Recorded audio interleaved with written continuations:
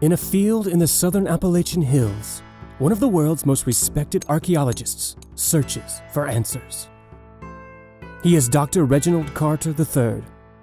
He has uncovered rare dinosaur fossils, discovered ancient fragments of earthbound meteorites, but now faces his most difficult expedition yet, the search for evidence that Kentucky has ever beaten Florida in football.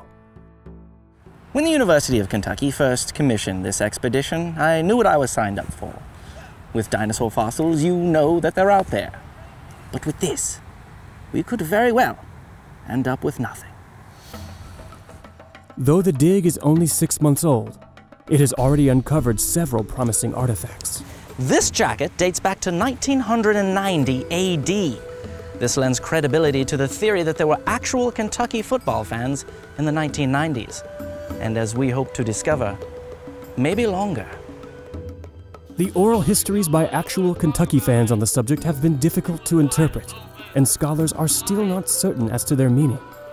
You know, they let you use 11 guys on defense now. We should really try that sometime. Yeah, let's try using all 11 guys. I know what I'm up against. You take a look at the record as you see it today, and it doesn't look promising. But if we didn't explore, the Earth would still be considered flat.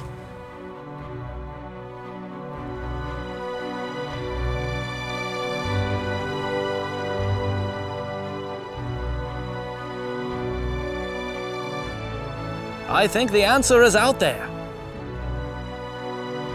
And I'm going to find it, or die trying.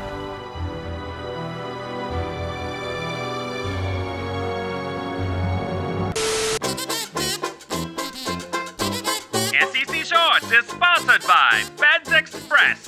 Go online today and enter the Beds Express Play Hard, Sleep Hard giveaway. Enter at the SEC Shorts Facebook page or at the web address below.